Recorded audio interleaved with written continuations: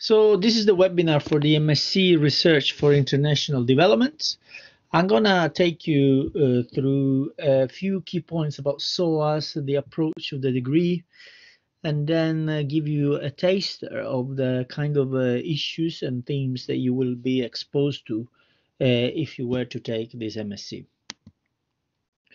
So welcome, first of all. You are here either as you have an offer, so as prospective students, or whether you are interested in considering applying for this MSc. And just to start, SOAS is easily one of the world's most diverse and exciting campuses, and you will be here with us for 1 year of what is a very intensive learning experience, working with the most international campus and set of both staff and students across the world. We are, of course, in London. That offers a lot of opportunities, and we are very confident that when you come, we will be very important moment in your intellectual life, because you will be stimulated to very important inputs about the nature of development and what can be done about it in the world. The MSc Research International Development is an interdisciplinary degree that is the only one of our degrees that is funded by the Economic and Social Research Council, which is the public sector, the British government body that looks after research in international in social sciences, and with their funding they give a kind of seal of quality approval to the nature of this program. That is very exciting because it's interdisciplinary, and it teaches you three main things. First of all, research methods. You will be trained in research methods through the lenses of the main debates and topic in international development. And it also trains you to understand the link between these two dimensions, because a key argument we make is that the conclusion and different positions that different organizations or scholars take when it comes to development programs, like why are some countries rich and some countries poor? Why is work so precarious and lowly remunerated in developing countries?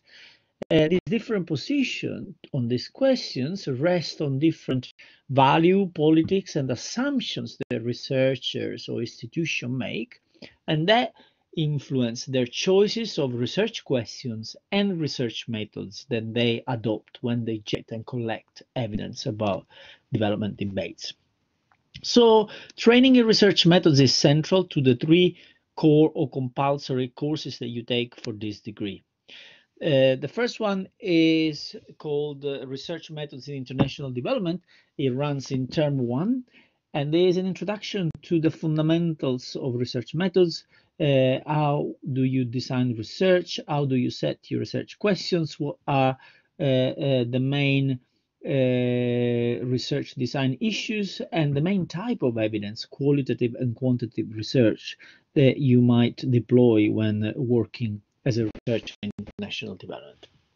The second core course is called Statistical Research Techniques in International Development. It runs in term 2, and it is about learning the nuts and bolts of statistical research techniques, and also, very importantly, to read critically statistics about development. Often one reads very critically numbers about a certain issue. So X% of children are malnourished. Then we teach you how many choices can you do when you create these statistics and numbers about a certain issue. And then the third core course is called Battlefields of Methods, Approaches to International Development Research. So while the first and the second one courses are about understanding and learning the fundamentals of research design, of qualitative research and quantitative research, the core course called Battlefields of Method is about saying there is more to research methods than to be able to know how you use a certain technique. Research methods are also, and perhaps more importantly, about politics. The politics of researchers, the politics of interest and agendas that they have, the politics of the position of a researcher within a field of colleagues with different values and politics.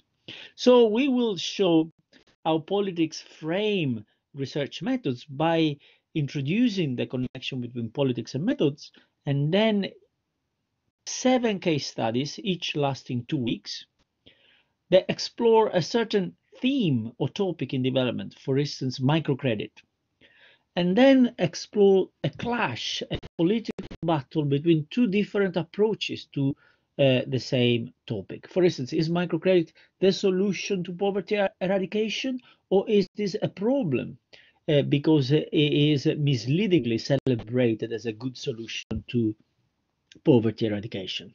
So we call it battlefields of methods because we select case studies where you see researchers all trained in research methods taking very diverse and different and contrasting approaches to the same issue, trying to tease out what are the politics of this and what do you do to navigate the evidence when the debate is really fairly heavily politically charged. The course is, our teaching takes place in 2 ways. Either a 1-hour lecture followed by a 1-hour tutorial with 12 students per tutorial group, or a 2-hour seminar, which is what Battlefields of Method takes as a route. In this case, you have a 2-hour interactive seminar where about 50% of the time is led from me or other teachers, and the other half is about coursework activity, group work, question and answer sessions. In addition to core courses, you will take 4 optional courses. Most of them are taught over 1 term. You can choose according to your thematic or regional interest, and then there is a dissertation. The assessments varies across courses. There are essays, there are book reviews, there are policy briefs, there are exams, there are single individual presentation or group presentations, and we have materials to help students to familiarize with what is expected of each assignment. And on top of that, we provide students with office hours or academic advice slots where you get the academic advice before you write your assignments, and also feedback once your assignment are returned and marked. Battlefields of Method is taught by a team, while the other 2 core courses and most options in general are taught by a single lecturer.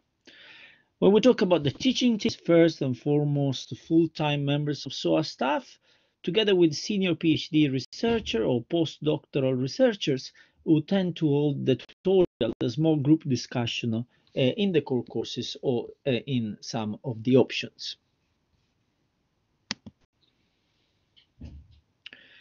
Now, in terms of prior requirements, you will know that international development and development studies are, by definition, a multidisciplinary social science field, and you will be eased into the degree if you have prior degrees in this field, but there are every year several students who come from either maths, physics, doing an academic career change, or from literature languages. So I think what is realistic to expect, and this is perhaps what has made you interested in this degree in the first place, is that you have an interest in ongoing developments in the world, some basic understanding of world histories, and in particular the history of Asia, Africa, and Latin America. In terms of quantity of work, for each course you will read approximately 60 pages per course per week. And there might be on top of that some newspaper or agency report that you can read to understand this topic further.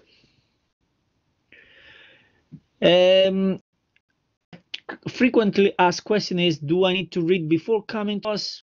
We say the real learning starts when you come, but for those who are anxious to get going and do some of this preliminary groundwork, there are preliminary readings that are uploaded on the web, and so is a case of seeing what's out there right now and check later over in the summer for more readings if you are coming to SOAS. Now, it is very likely that you are looking possible options for your degree. So what is specific about SOAS development studies and what is different from other degrees in development studies? First of all, we are a world-leading department. We are consistently in the top 10 in the world, and in the latest QS World University Ranking exercises in 2020, we were ranked as 6th in the world. And together with the world-leading excellence of our work, the brand of SOAS Development Studies is famous for its critical approach to the study of development. So you might be asking yourself, what does critical development studies really mean? It's about understanding how mainstream agendas of development, the one held by the World Bank, by the IMF, that are the key bilateral players. We look at how they are created, whether they work or not, and how power and relations of power affect who decides what the development agenda is. And we also consider the theoretical roots of different approaches to development. So, for instance, you ask yourself, how is the economy to be run? Are labor regulations good or bad for development? Is industrialization essential for development? And then we look at the roots in theory of different policy and practical approaches. Of course, it would be difficult to avoid any mention to the current situation that has me speaking from home and you likely listening to this from home, and that is the coronavirus emergency, which of course has the shift, or at least considering the possibility if campus learn degrees were forbidden in September due to the crisis, to consider online or blended learning. So there are possibilities of doing the so-called blended learning, in which you combine on-campus studying with some distance learning, and these are the 5 courses that have been added as part of this blended learning strategy. We offer 2 online degrees. One is the MSc International Development, and the other one is the MSc Humanitarian Action. Now, I'm going to spend a few minutes giving you a taster of our teaching, and that would be to think about the battlefields of methods through the case study of researching cities, urban life, and trying to explore the theory, assumption, and research methods nexus, and how it affects the type of stories and the work that different researchers tend to put forward when they study cities. So the obvious point is that the rapid and sustained growth of cities, and in particular the urbanization of the planet, is a key feature of our time. In 2014, there was a milestone where 54% of the world population became urban. So this is a picture of the world in 1950s. You can see that in red on the right of the screen. I use the pointer. Can you see? Yeah. In red on the right, there are the mega cities, very few of them in the south. And then orange, yellow is about slowing, lower number of inhabitants. So orange is cities with 5 to 10 million inhabitants. Yellow is 1 to 5, and going down and down as we go left towards the screen. You can see very little of the world population was living in red areas, 0.9%, while the majority of the planet was gray, which is rural. Now, fast forward this to the present, to 2015, you see how many reds and orange, and to some extent yellow spots are in the world. I go back and forth so you can visualize it again from here to here. And so what we need to notice is how much cities are growing, and how so much of the global growth of urban life is taking place in Latin America, Asia, and Africa. So unsurprisingly, the interest of social science in understanding cities of the global south or of developing country is growing. And what you have is a proliferation of approaches that try to understand the nature of urban life, the political and policy priorities for cities. And I want to illustrate the clash between two approaches, the so-called post-colonial approach against the political economy approach to urban life. And I think the key is to understand that there are fundamental questions we have to ask ourselves, or that we are even asking, even if we are not aware of it, when we ask the research questions of our work, when we design our research. So the first question is, does attention to diverging levels of development matter when we try to understand the urban experience across the world? What are the assumptions and standpoints that inform different research agendas, and how do they affect the choices of the research methods that these researchers make? Finally, if you were to express your opinion after you've done this work, what are the distinctive traits, strengths, and weaknesses of different theoretical approaches? So starting with the post-colonial narratives on the southern cities, there is very recently this idea that we need to move away from understanding the urban experience of cities in developing countries as chaos, as dystopia, and instead we need to understand that these cities follow a different order. And if we understand that, there is some very important hope that we can derive from the study of the city. So it's an attack to Eurocentric approaches to understanding cities as failure. The fact that they look at Dar es Salaam in Tanzania, or they look at Delhi in India, and approaches of a certain tradition tend to emphasize the things that don't work. The fact that these cities are cities as a policy failure. And they say, hold on a minute, we need to move away from materialistic explanation of urban life centered on failure, and we need to go beyond what they deem as an obsession to attentions to levels of development as the central entry point to understand cities. So a key scholar following this tradition says every city is ordinary. Enough of calling Maputo or Dar es Salaam or whatever city in the south as dysfunctional. Every city is ordinary. You just need to understand the different logic that each city has. Now compare this with the second approach we are reviewing here, which is the political economy approach. There is a scholar called Mike Davis who wrote this book called Planet of Slums. And this is a quite anxiety-driving read, because he starts explaining that what is historically unprecedented is the fact that for the first time we have over 1 billion people living in the slums of cities of the South in, and I quote, pollution, excrement, and decay. Why is that? Because they say these are cities without jobs, where the failure to create jobs for those who live in city or move to city looking for a better life creates what it calls a surplus humanity, a humanity that has no place in the economy of this place, absolutely unable to get a foot into the formal economy. So if you ask the same question as before, what is it that defines the nature of cities in cities of developing countries when you compare it to that of other parts of the world? The answer here would be we need to pay attention to different levels of development, because they do affect the differences in levels of economic growth and income in these cities. Cities which has no industry behind it will be unable to employ its population, and that leads to the deprivation that is typical of slums life. And this level of development will have a profound impact on urban outcomes and on urban possibilities. So you can see it's a clash where the room for common ground is not there.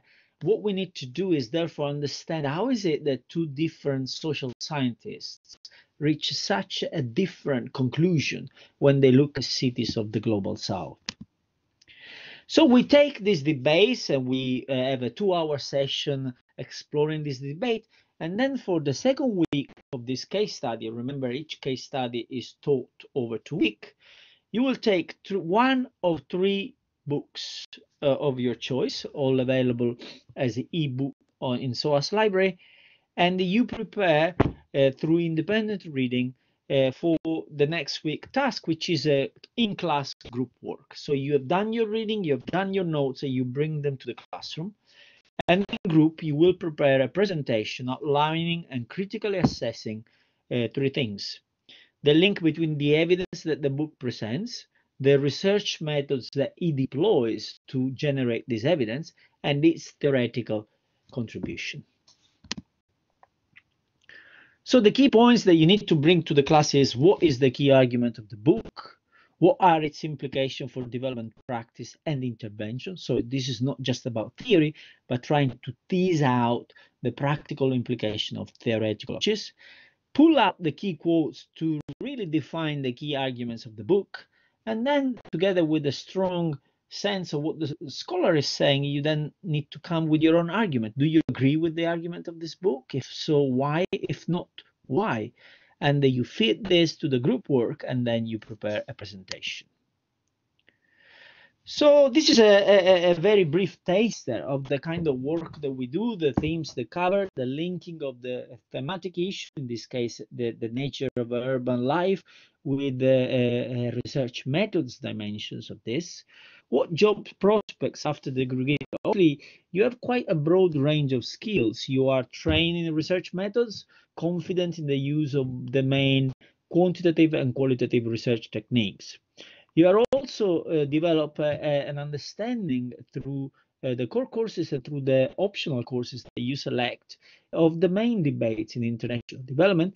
You are quite fungible and flexible as a prospective employee, because you have the thematic expertise about some debates, the main ones, but you also have a capacity to read these debates critically, because you can explore how is it that a certain researcher reached that kind of conclusion? How does it square with the approach of another voice that has a very different take on this? So unsurprisingly, because they are flexible, because they come from a famous institution, we found that our graduates do very well in the labor market after graduation. Another thing is, if you are interested, I couldn't put you in touch with our graduates either, and you can get their feedback on their experience. We find that they tend to work in two sets of job, either as policy advisor and researchers in international development, working in the public governments of developing country, private or NGO third sector kind of institutions.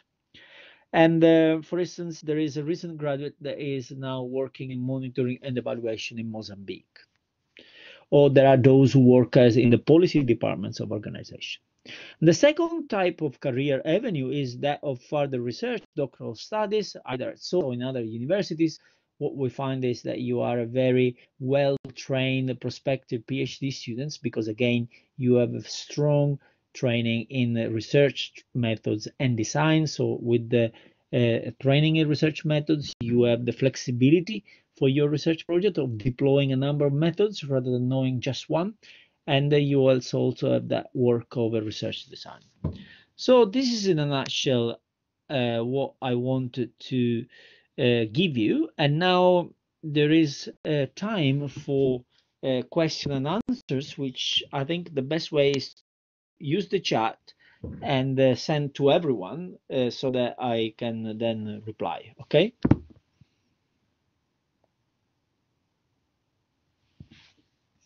You can also record messages in this chat, maybe. No.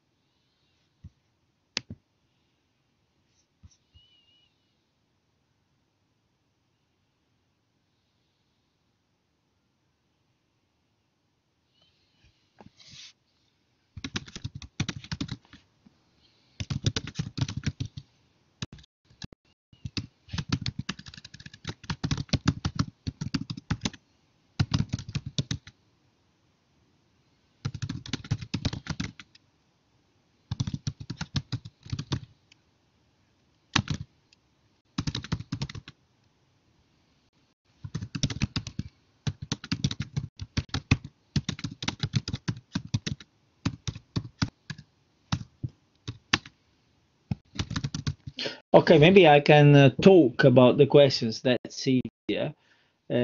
So I got one from a young John Cheng.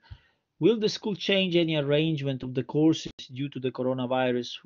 We need to see how, of course, the situation changes from now to September, how it changes with regard to the coronavirus emergencies, and how it changes with regard to our capacity to deliver. For the time being, we are offering this course as an on-campus only degree. You can take the MSc International Development online if you would like to study online, but still with a SOAS degree. It might be that if the situation becomes clear to be a long-term one, that there might be a push to make this and other degrees available online very quickly, and I can follow up that with you. But for the time being, you are offered this degree only online. Okay. Of course, if you want to know no more after I answer your question, just write again and I can follow up any unclear aspects. Now I have a question from Ruishi. Will the department organize extra development studies talks, seminars delivered by external guests, politicians, NGO workers? Absolutely. We do in a number of ways. We have a weekly seminar in international development, which is really world leading, where outsiders and very rarely, occasionally, our member of staff present cutting edge research, and is a very prestigious seminar series. On top of that, there is the professional practice seminar that brings external speakers who work in international development practice, who talk about their work and what can be learned from it for our students and the would-be development practitioners, on a weekly basis. Do the curriculum and faculty also reflect the diversity SOAS prides itself on? Absolutely. So the the faculty in terms of members of staff is very diverse. Are staff from India, from different parts of Europe, from Africa, one member of staff. So is as diverse as you will get a profile of member of staff. You can quickly log in and look at our member of staff, and you will get a sense of that. In terms of the curriculum, it is very diverse in a number of ways. First of all, its heterodoxy is capacity to give space to radical critiques of international development. And then there is also that element, very big these days, of trying to decolonize the reading list and the curriculum in a way that reflects the current requests by students and staff worldwide. I have another question from Satoshi. Will we have a chance to conduct on-the-spot survey in developing countries?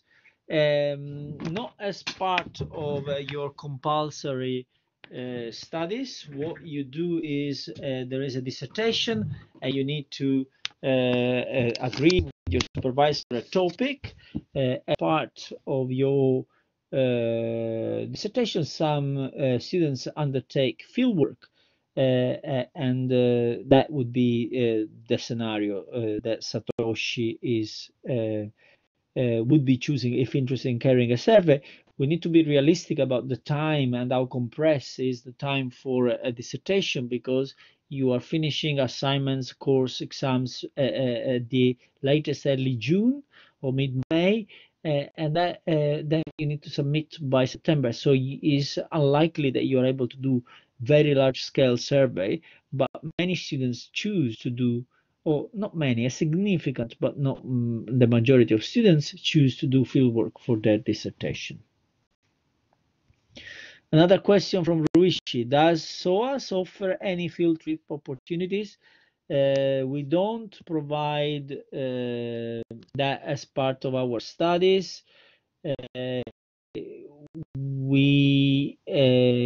if students undertake fieldwork for their dissertation, they do so by funding it, and there are very limited opportunities for fieldwork for that. But basically, the rule of thumb is that if you're doing fieldwork for your dissertation, you need to have the means to organize it. And often people who have connections in development link it with the interest of an organization that will then fund their studies and trip.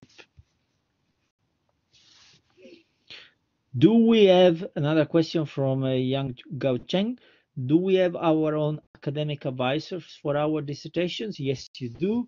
It works that you are writing a dissertation proposal that is handed in February. Then we allocate supervisors, and then you are working with your supervisors towards the development of your dissertation through a number of meetings, and they take place over the summer term with a certain deadline after which no supervision is allowed. But each of you as a dedicated academic supervisor that deliver supervision for the dissertation development.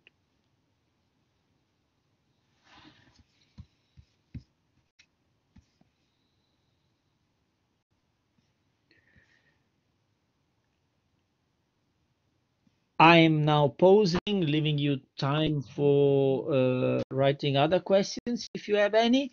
If you, on the other hand, don't have any more questions, just let me know and we can bring this to an end. No. Do we have to defend our dissertation? Asks Sharaids. No. It is submitted and then marked by your supervisor and another member of staff. But there's no viva.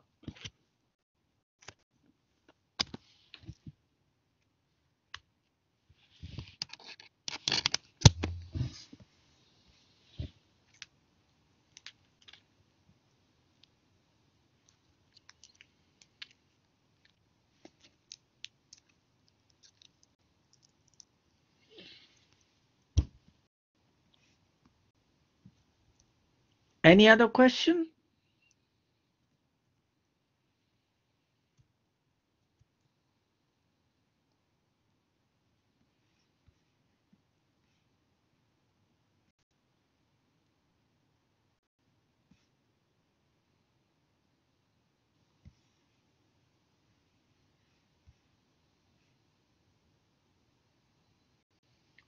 Yes, there is a question from Ruishi. Is this course a direct pathway to apply for PhD in international development at SOAS? Yes, it is. So this course is available as an MSc standalone, but is also available for, I told you that is ESRC funded. So as part of the ESRC funding, there are a number of studentships available every year. And pending success in a competition for the scholarships, and they have applications that run every year in December, the preliminary round, and then in I think late January the full application is invited if you have passed the preliminary round, and then we are deciding now for next year. So for next year you have already missed the boat on funding, but every year if you are able to apply by December the year before your studies, you can compete for funding, and there are places for the so-called 1+3 funding pathway, where you do the first year the MSc Research for International Development, and then you move to a PhD in International Development at SOAS.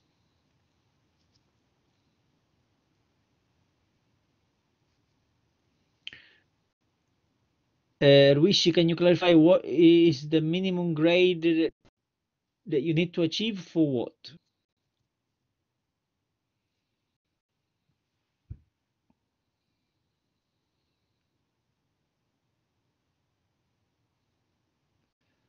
There's no fixed rule, but it's a very competitive process, the one for funding. So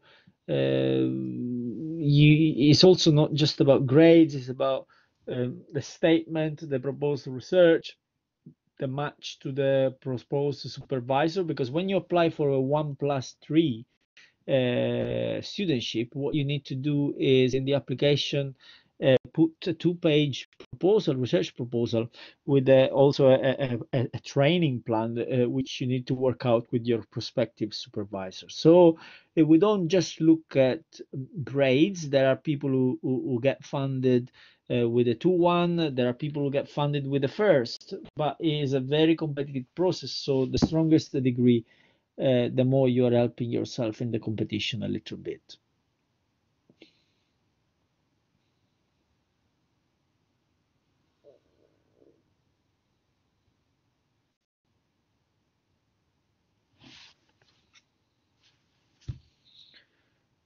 Any more questions?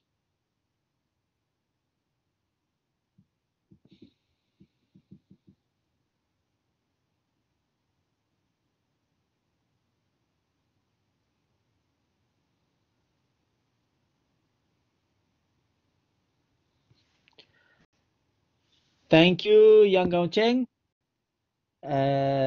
If you have any other query, question, you can email me.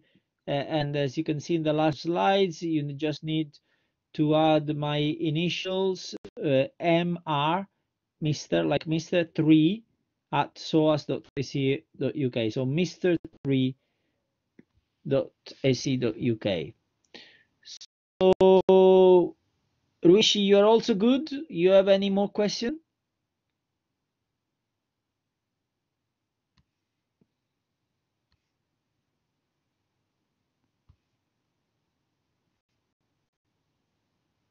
Okay, thank you very much for joining you. Stay safe wherever you are. Actually, I haven't asked you what part easy with this meeting. Where are you based when you listen to this?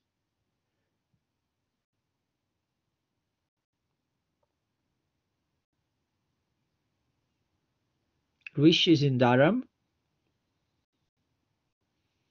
Shara is in the Netherlands, Hong Kong, and Satoshi is in Japan, Beijing. Beijing. Okay, so stay safe wherever you are, and if you have any other question, just email me and I can try to answer it. Okay, bye, take care.